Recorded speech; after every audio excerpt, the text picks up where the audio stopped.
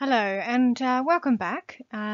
You've now read through the first part of Act 1 and this video is now going to take you through this part in more detail. Now this Act establishes the main themes and motifs of lack of freedom, importance of social rules, succumbing to social pressures, deceit, manipulation. In particular, we see hysteria, reputation, power and authority. And these ideas run throughout the whole play.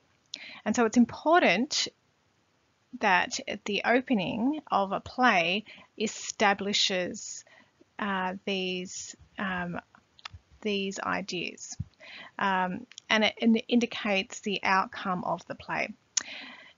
It also successfully introduces the main characters who play important roles in the future of the village, in the trials that take place. It also sets up the next act of the play, in which we see the disconnected relationship between Proctor and his wife Elizabeth, as it provides a reason for the lack of love between the two characters. But for now, we are only going to focus on the first part of this act and the characters that come into play here. Okay, so let's look at this first page of the play. We are introduced to the character Paris, and we see him straight away weeping and praying. So, like I said in my previous video, the action is happening now in front of us, and we are sort of stumbling in upon a scene that's already taken place.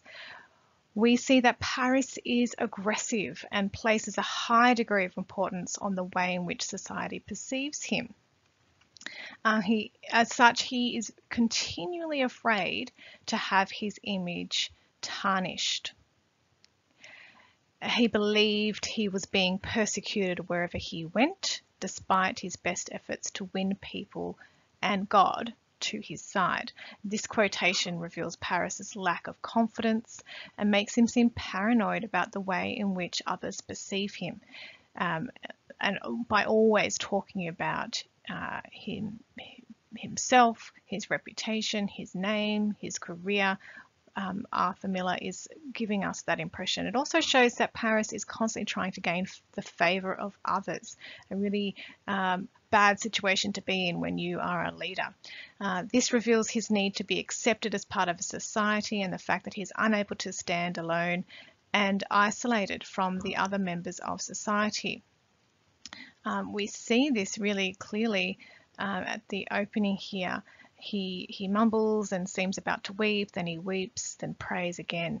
This image of Reverend Paris weeping at the bed because his daughter is sick seems to create the impression that he truly cares about his daughter.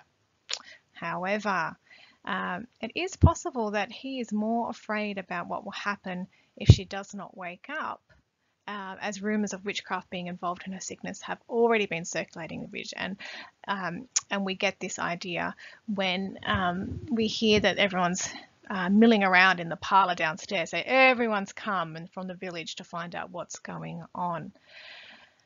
So this fear seems to be motivating Paris's reactions and decisions.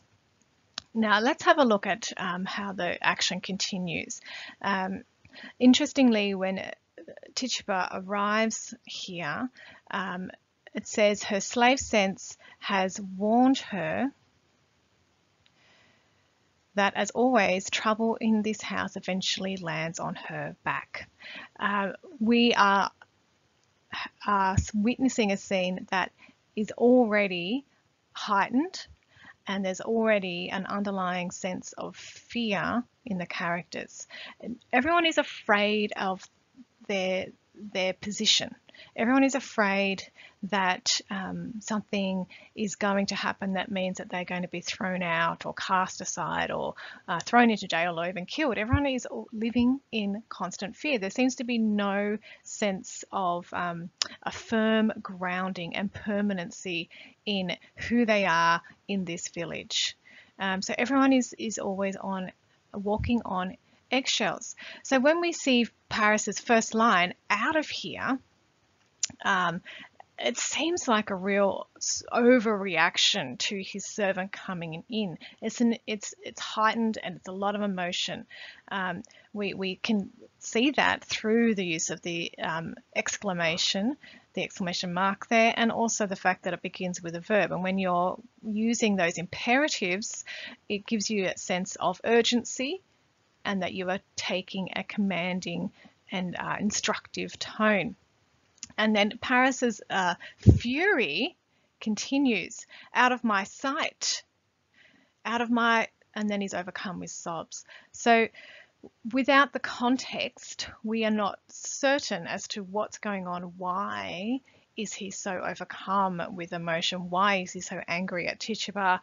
What is happening? So we can see that there is action occurring straight away.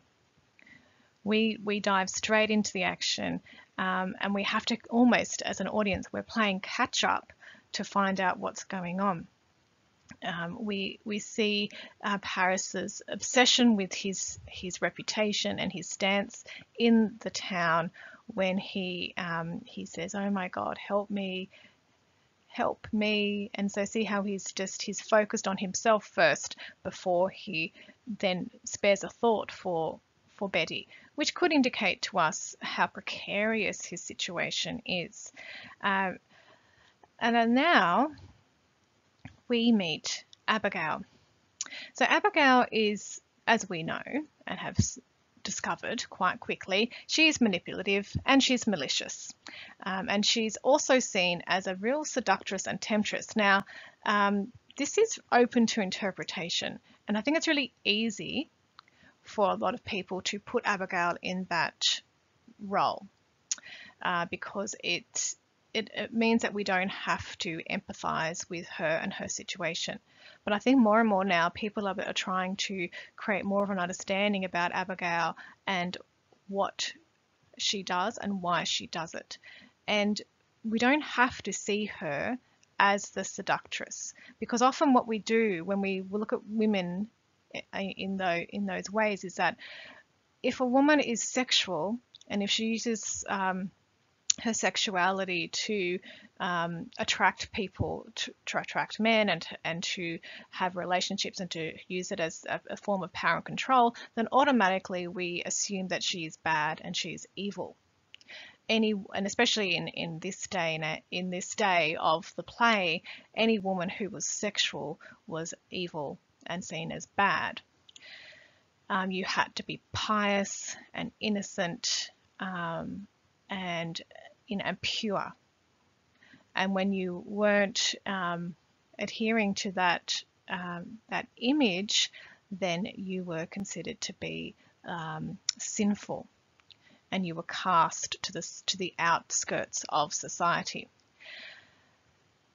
But in a world where women had very little power and authority, where they had very little education and status, wealth, possessions, there wasn't a lot that they had where they could actually take charge of their own lives. So we need to not be too quick to judge Abigail based on that part of her, but we can't ignore the fact that she is manipulative, that she does use violence to control other people, and she does use relationships to control people. But that is because she's very clever and she understands her situation and she understands how she can use those things to her advantage. So it's interesting to see that in the notes, the stage directions, it tells us that she's a strikingly beautiful girl with an endless capacity for dissembling, which means she is constantly lying. The first description of Abigail when she enters the play here sets her up as a duplicitous character, foreshadowing the fact that she plays a key role in the trials that are seen later in the play. So we are, as the audience, we are working out Abigail here and working out what we think. When she speaks to Paris, we are given that context, uncle. So now we see that she is part of the family, but she's also subservient to him. The action continues to move forward when Susanna walks in. So remember when I talked about structure and exits and entrances on stage create the tension, increase or decrease the tension, and at this point the tension and the action builds when the character Susanna walks in. When she makes reference to the fact that she's come from the doctor and he said that he cannot discover no medicine for it in his books, we are now curious to find out what's happening, what's going on, and that straight away is an allusion to superstition and the spiritual world. Interesting to see Paris's reaction here when he says, no, there be no unnatural cause here. Tell him I have sent for Reverend Hale Beverley, and Mr. Hale will surely confirm that. Let him look to medicine and put all thought of unnatural causes here. Put out all thought of unnatural cause here. There be none. Okay, he's been very certain to repeat that denial. So this quotation shows the extent to which social pressure controls Paris, as we see that he seems afraid of witchcraft being associated with his family and with his daughter. Further seen in the latter parts of this act when he says, how can it be the devil? Why would he choose my house to strike? We have all manner of licentious people in the village, so why me? I'm holy, I'm pure. Do it to the people who are really sinful and bad. So this really emphasizes his feat of being linked with the devil, and his fear, of being linked with the devil and linked with witchcraft, because remember, witches were servants of the devil. It's interesting also to see the subtle irony here. So he says, let's not jump to conclusions, let's not think that this is unnatural. Now, it's a real contradiction, because if he didn't think that witchcraft was at all at play here, he would not have sent for the Reverend. So his actions belie his words, and we are meant to pick up on that. We're meant to pick up on the hypocrisy. He does actually suspect, I think, that there's something dodgy going on here. He is jumping to conclusions. He is thinking that there's witchcraft involved. Otherwise, he wouldn't have sent for the Reverend. Or is he sending for the Reverend because he wants to look like he is doing the right thing? So is he saying all this to protect himself, or because he actually believes it? What do you think? He's really been quite definite when we see that through his language. Put out, okay, look to, okay, there be quite definite high modality language there. He speaks with someone in the position of authority. When Susanna leaves, they repeat to her to speak nothing of this. Speak nothing of unnatural causes. There's a real fear of gossip in the town. Gossip and rumours, they understand what the town is like. They understand, obviously, because everyone's downstairs waiting to find out what's going on. So there's a real fear that as soon as that gets out, witchcraft gets out, it's going to be really hard to control, and exactly what we see.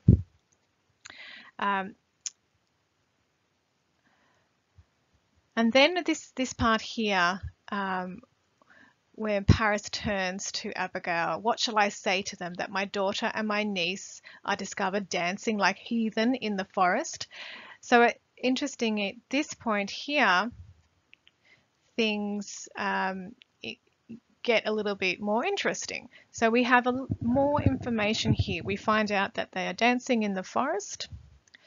And so it's slowly more information is revealed bit by bit. What we need to pay attention to is Abigail's denial. We did dance, okay, but Betty's not witched. Okay, she's not witched. Abigail, I think, suspects that Betty's putting it on.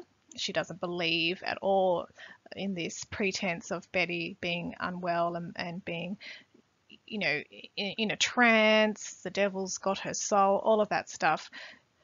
Abigail's very common sense attitude takes place here, and we need to see that and see how definite she is, just like Paris, very definite, so that it's more interesting when it all changes. And obviously Paris does not trust her. He knows more about this than he's letting on, and he also, I think, has a mistrust in Abigail. He doesn't really fully trust her and what she says, and that gives us an impression that there's things that have happened in the past. So he wants to know the truth because he needs to prepare himself for the imminent onslaught of the gossips and the factions. Interestingly, that he refers to her as a child, even though she's 17 years old. Real interesting attitudes towards children here. There's a real clear distinction between an adult and a child, and there's a sense of authority, a natural authority given to adults and parents, and children are to be subservient to that. And when Paris talks to Abigail, we find out more about his enemies. So he needs to know what's going on because my enemies will know and they will rule me with it. And just as I talked about before, he is fixated on this. He is motivated by his own self-preservation. And this also signifies to us that things are not what they appear, that there are some tensions and conflicts in this town. Okay, let's move on. Interestingly, here, when Paris says, my enemies, he says, my enemies will bring it out. And Abigail, do you understand that I have many enemies? It's interesting because it makes us think about who these people are. And for me, it's a real contradiction in the type of people in this town, because this is a religious community. These are people who confess to be Bible believing, God fearing people, and so they shouldn't be behaving in this way. There shouldn't be enemies. There shouldn't be people living in fear. And so this, for me, highlights real hypocrisy that I think Arthur Miller is trying to suggest here. And that's constantly reinforced by the fact that Paris constantly is focusing on himself and his reputation and doesn't really show a genuine fear in the health of his child. In this part here, we are getting more information about what went on in the forest. He refers to them as abominations. See that real heightened language as well. Abominations are done in the forest. He makes it sound really evil, really satanic, really unmentionable. That sort of is also euphemism. He can't quite say at this point what he saw. And then Abigail, again, it was sport, uncle. She doesn't feel the need to come to be truthful at this point. She's just playing it down. But he is not convinced, and he talks about how I saw Tituba doing this, and I heard screeching and gibberish coming from her mouth. You can see how Tituba is represented in the play. The someone who is from a different country is given this representation of being weird and strange, and she's the implication of her, because she's black, she must know witchcraft, and she must dabble in the dark arts. And she was swaying. All of these are very sort of typical ideas of the dark arts, of being a witch. Abigail replies she always sings her Barbados songs, and so that makes us think that this has happened before. More information again comes out. I saw a dress. I thought I saw someone naked running through the trees, and so this is starting to sound more dark, I guess, more significant, that this all sounds like it's sort of getting worse and worse as more of the details unfold.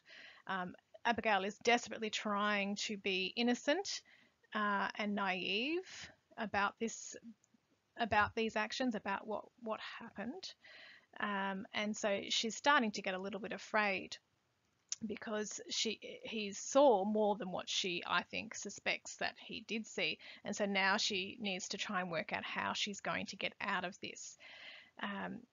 She's really fearful of the punishment that's going to ensue if this all gets out. And we can see that Paris is getting more desperate. He moves from her, then resolved, so he's trying to control himself. Tell me, Abigail, and I pray you feel the weight of my truth upon you, for now my ministry is at stake, my ministry and perhaps your cousin's life. So his ministry first, then his cousin's life. So when he talks about his experience, what it's been like, and so here, this quotation is quite important. Abigail, I have fought 3 long years to bend these stiff-necked people to me. So this quotation shows the gravity with which Paris views his position, and it alludes to the ideas of power and reputation.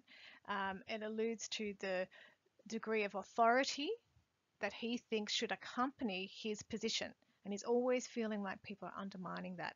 He's not appreciated. He's not given the authority that he deserves. He's less focused on spreading the word of God than on exploiting his position as a religious authority so that he can gain greater power in the community. Now, his reputation may be ruined, which means he'll be back to square one and have to rebuild the control he has worked so hard to acquire. So in a town like this, in order to keep your head and to stay in a position of in some form of power and authority, you have to maintain all the appearances that go with that. Otherwise, people will turn on you. That's the impression that we get. And then he turns on Abigail and refers to her name. Your name in the town, is it entirely white? Is it not? Okay.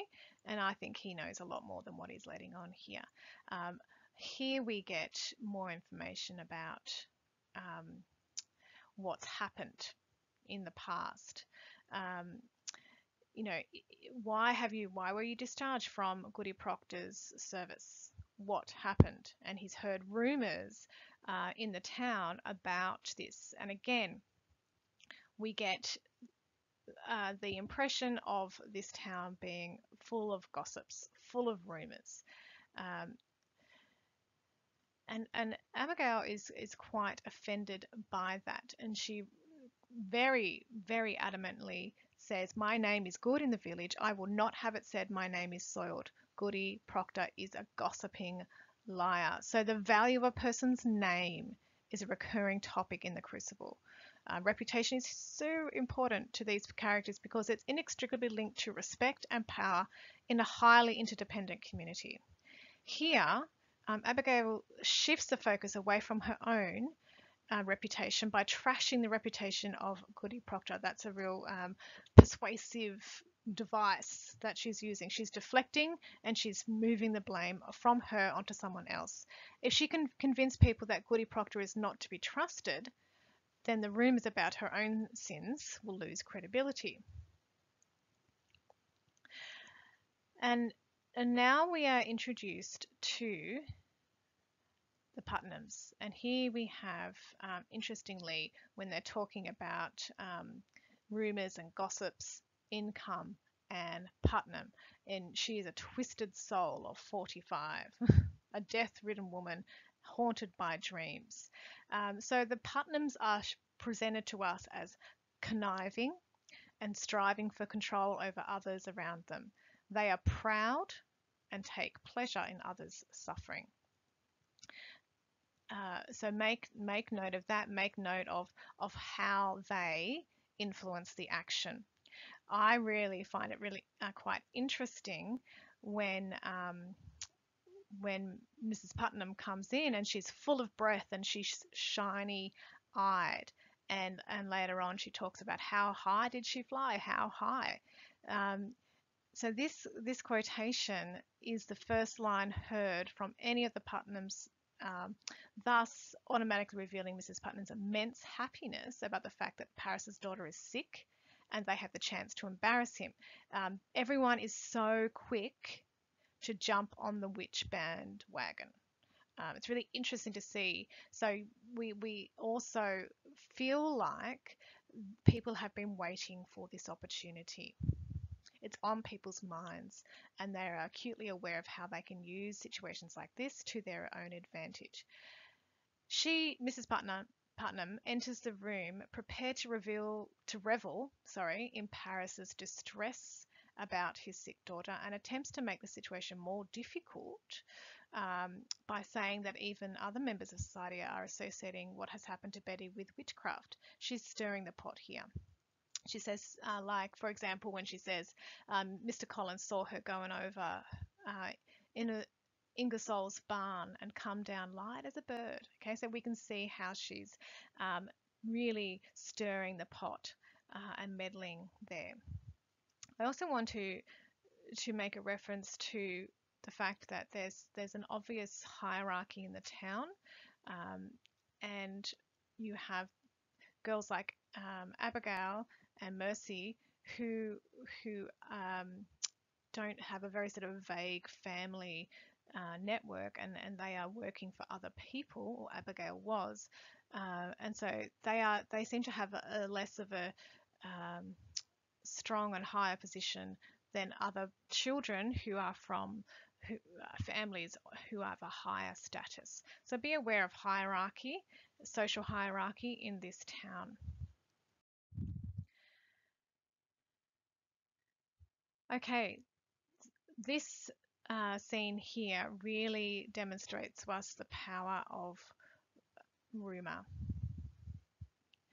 and how this is really continues the action and really makes it spiral. We also note this idea of they versus me. There's this constant reference to them and they. So we have this sense of this collective, this group that seems to control and manipulate the town and the people in the town, and it's always this power of the group and how that is used against the individual. And it's really difficult for people to be individuals and to have a sense of self-expression. People are not autonomous. They cannot make decisions for themselves. It's all about the group. And this is a really big idea that is used in this, that I think Arthur Miller is exploring.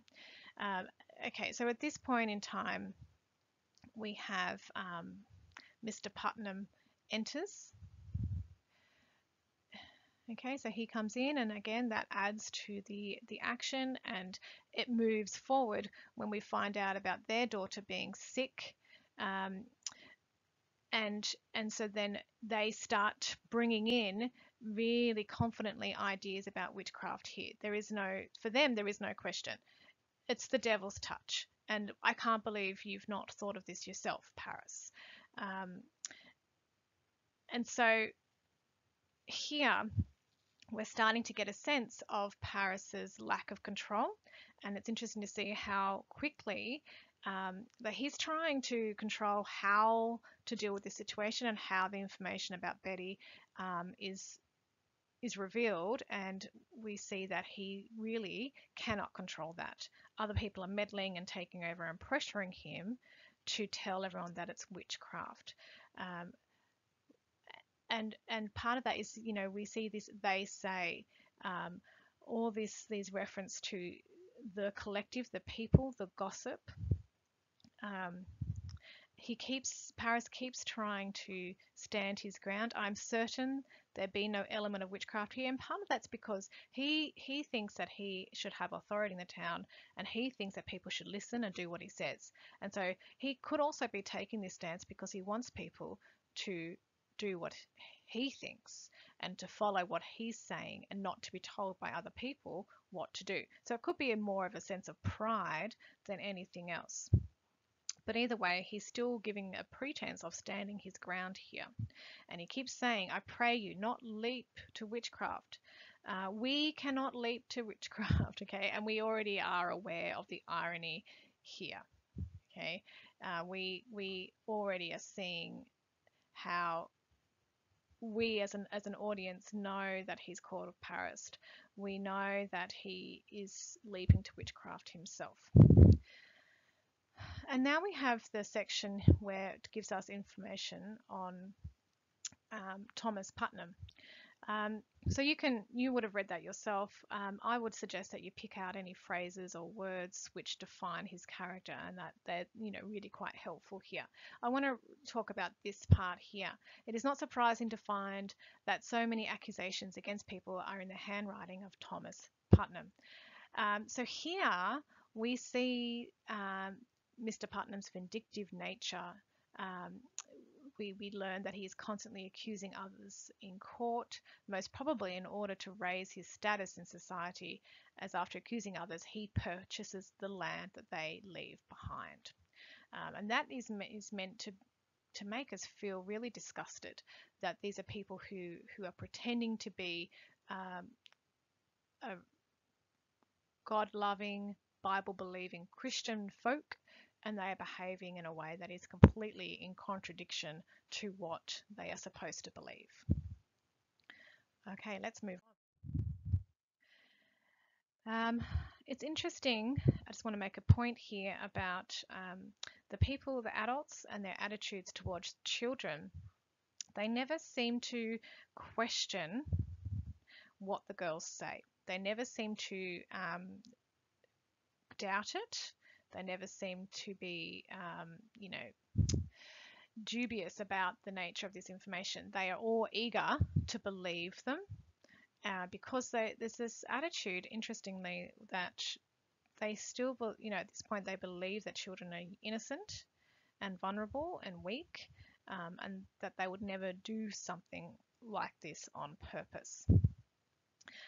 So unlike me, where if children are telling me something, I naturally assume that whatever my children tell me is a lie, and I have a natural mistrust of children, but not the case here. So I want you to see that, and I want you to see that whenever one of the girls makes a claim and an accusation, see how the adults respond. And see how they lap it up. They are desperate to believe, and they never once question the truth. And there is this sense that a lot of what people say, it's never tested, no one's asking for evidence, it's all just conjecture, but people speak about it as if it is actually fact. Um, and interesting here we get information about Mrs. Putnam and how she has secretly um, been calling on evil of dead spirits, um, and so that's quite an insight into what other people are doing and how they are dabbling in the dark arts, and there's a real sense that these people are superstitious. We also see that Anne Putnam is a desperate woman, doing what she has been doing something that is considered to be quite sinful, to conjure the dead, um, but in a sense it's interesting because she's not really accused of being a witch herself. And so I see this section here as just really revealing the hypocrisy of the people of the town. Um, People are quick to see the spiritual world as the cause of a lot of their problems.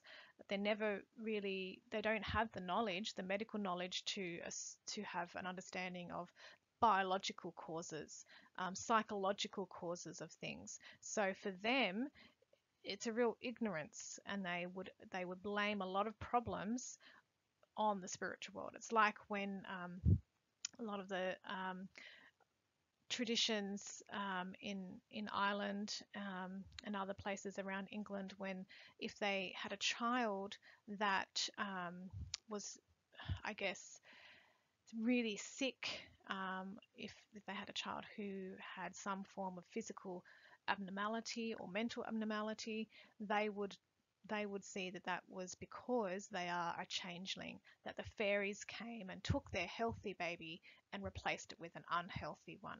And so instead of treating the child for their biological problems, they would treat them as if they were a changeling, and they would do all sorts of rites and rituals so that the fairies would replace the child again. And this is what we're seeing. We're seeing that instead of reacting in a way that cares for the children and gives them what they actually need, they jump to superstition, and they jump to this opportunity to accuse people of witchcraft. And mainly it's because they have ulterior motives. But as soon as the Putnams arrive, we see that this idea of witchcraft is really coming from them, and they put that right to the fore. And it's very hard for Paris to take charge, to take control back. And that then at this point he begins to believe it. Then you were conjuring spirits last night, and now we have the action intensifying again. Abigail here says, "Not I, sir, Tituba and Ruth." Now I find this really interesting because Abigail's been quiet this whole time, and she would be listening to their talk about witchcraft. And I think that she's worked out a way of how to get out of this problem. And so she is now putting the blame on others. She's deflecting in order to save herself. And ultimately it's because fear is driving these people. We see that people are really motivated by fear and hysteria, and so this then starts to increase as this part of the act continues on. And obviously Paris then jumps to conclusions and bemoans the fact that, oh, now I've got a real problem on my hands. And so he's again referring to his reputation and how he is now ruined. And at this point we now have Mercy Lewis arrive on the scene. Now Mercy, like the Putnams, is conniving and also takes pleasure in others' distress. When she's referred to as a fat, sly, merciless girl, it's giving us a really interesting description of her character, and it creates the impression that she is much the Putnams whom she works for, as she's also seen to be a character who revels in the distress that Paris is suffering through.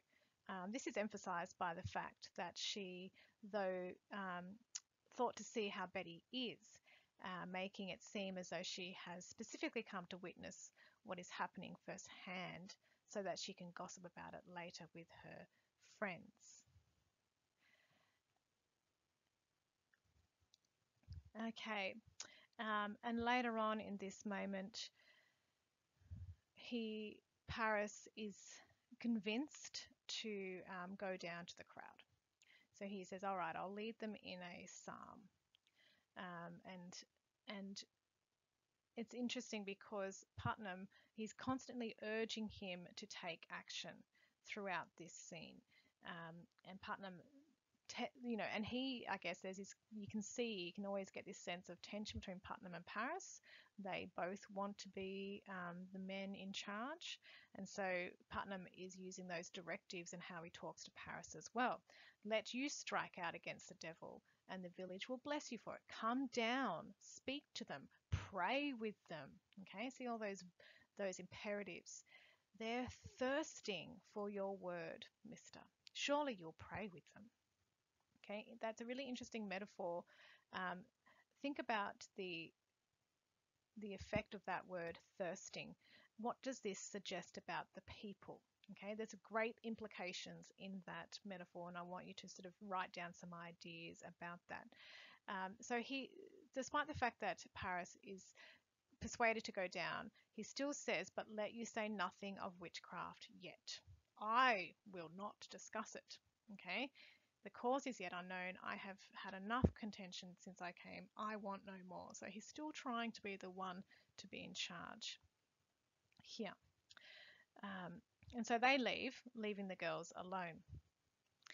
Paris says, "If she starts for the window, cry for me at once." Okay, so these interesting because things like that suggest that she has a mentally unstable mind, and that subtly is alluding to witchcraft. Then it's reinforced again when he says there is terrible power in her arms today. So it's interesting because super strength was considered a sign of demonic possession.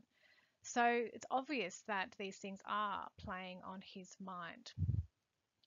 Now, in this part of the act, the girls are together and they're trying to find out what's going on. They're trying to get information.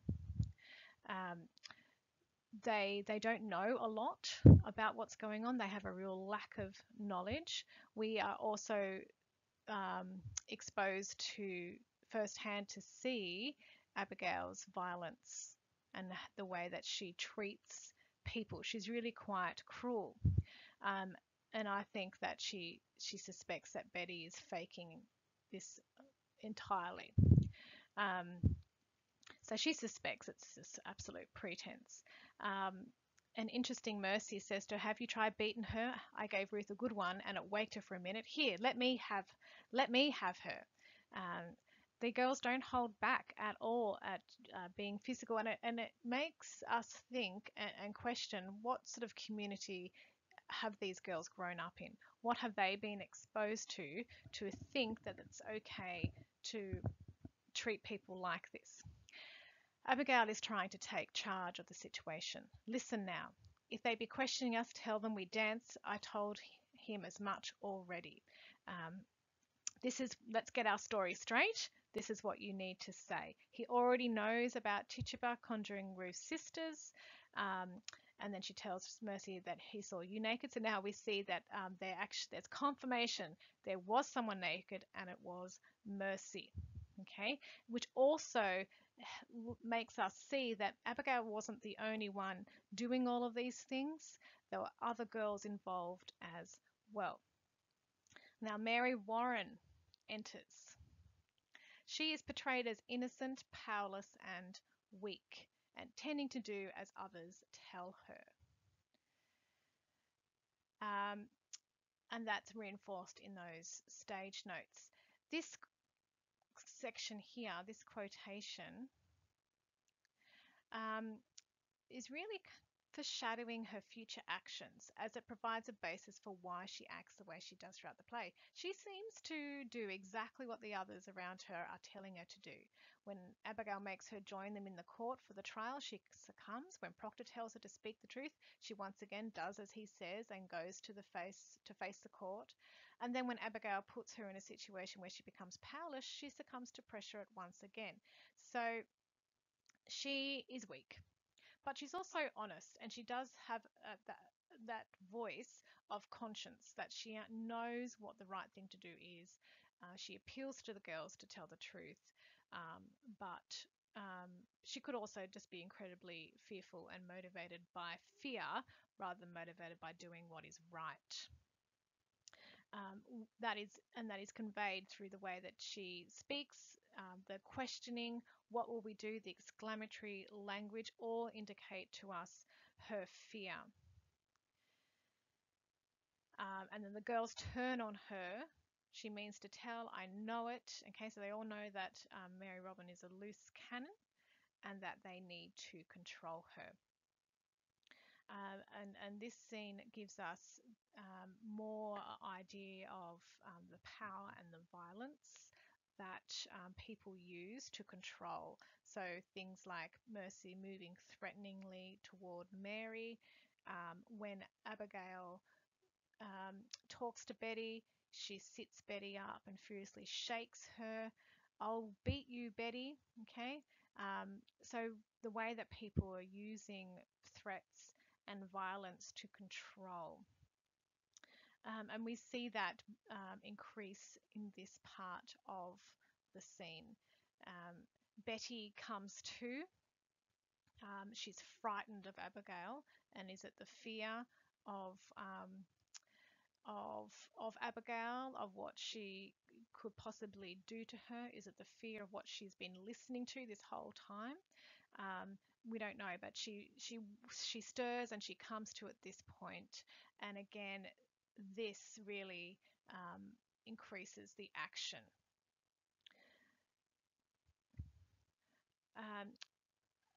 And she accuses Abigail. We get more information. You drank blood, Abby. You didn't tell them that. Now, I find this comment really interesting because one fact is that one reason why I find this interesting is that we get more information about what happened last night, and it's information that puts Abigail in a worse light. So every little bit of information makes the situation worse and worse and worse. So she drank blood. Now, up until now, what we've heard doesn't sound that bad. It sounds like a typical situation of young girls, experimenting and being a bit silly. When girls sometimes do the seances, and they're curious about these things and they try to see what happens. And when we hear this information, you drank blood, this makes it look a lot more serious and a lot more intentional, which is slightly different to what it was like beforehand. And it also, the second thing that it reveals to me is that Betty has been hearing all of the conversation as she's been lying in bed, as she's pretending to be out of it, unconscious, any of those things. She has not been, and she has been privy to the whole action and dialogue. So for me, that makes me see that she has been pretending this whole time. And it's just because she's afraid of what's going to happen, of getting into trouble, that has caused her to behave in this way. And then she then accuses her even more with, you drank a charm to kill John Proctor's wife, you drank a charm to kill Goody Proctor. And then Abigail's response is to smash her across the face. Shut it. Now shut it. And she doesn't seem to show any remorse about this violence that she inflicts on her cousin. She needs to take control. She is responding violently because that is the way that she can keep power and control. Now we see this all heighten in her speech here. Now look, you, all of you. Abigail threatens the other girls with violence if they dare to tell anyone that she tried to kill Goody Proctor with black magic. So this quotation, what Abigail says here, tells us that Abigail has experienced severe emotional trauma in the past that almost certainly affects her current mental state. It also gives us a taste of how far she's willing to go to achieve her desired outcome and exact revenge. So through violence and through threats, Abigail can control the other girls. This is the world that she knows, and that's what she is going to do. So we see that through threats and violence, people do that to control, but it's often because they themselves are afraid. So we see again fear and how people are motivated by fear in this community. And also this scene indicates to us the world of secret and lies. Because people are afraid and they live in fear, it enhances the dishonesty, enhances this idea of people putting on appearances to conceal the reality. And this action up until John Proctor arrives. Okay, so we're going to finish it here. The girls are hysterical at this point. They think that that Betty's going to die. Abigail is it says here that she's starting for Mary's, which means that it looks like she's about to attack her and jump on her. And then at this point, in this sort of confused action, John Proctor walks in. And this is a great device employed by Arthur Miller. I want you to see how that affects the tension, the rising action in this scene. All right, we're going to stop there. We will look at the next section of this act next lesson. Send me an email if you have any questions about this part of the act. If there's something that you want me to expand on, if I wasn't clear on some points, please let me know.